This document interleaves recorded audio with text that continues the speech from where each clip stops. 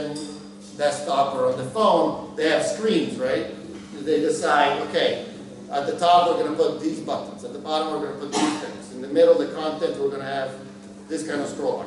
Somebody, a software designer, has to come up with a structure, right, for their website or for their software. And usually people do a sketch of it on paper. And then it becomes, you know, they give it to the developer and it becomes code, they give it to the designer and it becomes pretty design, right?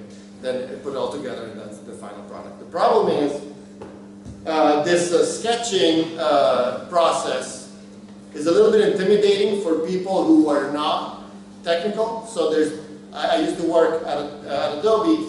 I used to work with a project manager, a user experience designer, developers, testing, localization, and everybody had some input on what we should do, what we should build next, right? What feature we should build and how we should build it to make it easy to test, easy to use, right?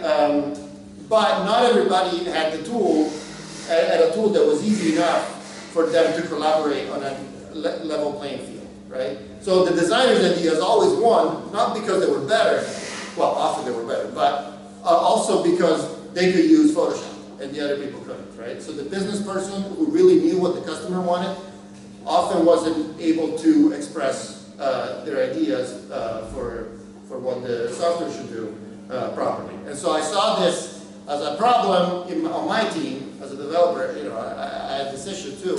We would get on the whiteboard a lot, and then I would have to sort of copy it and make it digital. And the developer was in India, for instance, and they were not in the same room. So I wanted something that felt like a whiteboard experience or a sketch, but it was digital, so it was easier to collaborate online.